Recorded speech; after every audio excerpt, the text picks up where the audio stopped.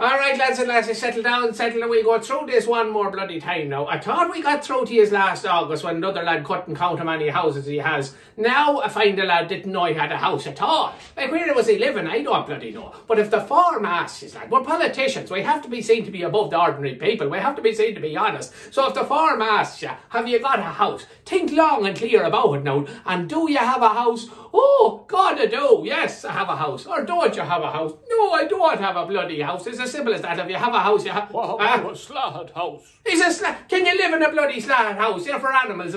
Although I look at a lot of dung that goes on around here, I wonder about you sometimes, you know. What about my villa in the south of France? I don't care if it's a villa in the south of France. It's a house. Yeah, but it's a very big villa. I don't care how big a villa it is. It's still a house. You gotta put it down in the bloody farm. About a small block of apartments. Yes, a block of apartments. What, there's 150 or 200, maybe even 1,000 apartments. I don't care. Put down 1,000 in the bloody thing, you know. What about Ryan's greenhouse? Ah, look, don't be bloody smart, Joe.